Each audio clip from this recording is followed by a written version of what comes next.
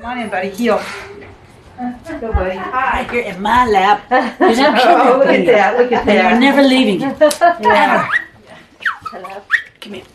You know, I feel like Nick really impacts the patients because that endorphins that you feel when you see a pet, not to mention he's soft and snuggly.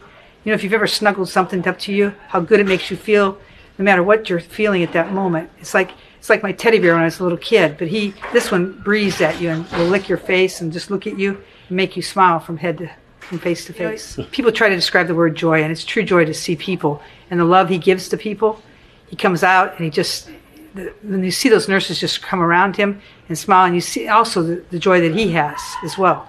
So it's just a warm feeling inside of your heart that you feel at that time, trying to give back to others. I'm afraid of chickens, though, you know? He's just a little bit over 30. It depends on if He was still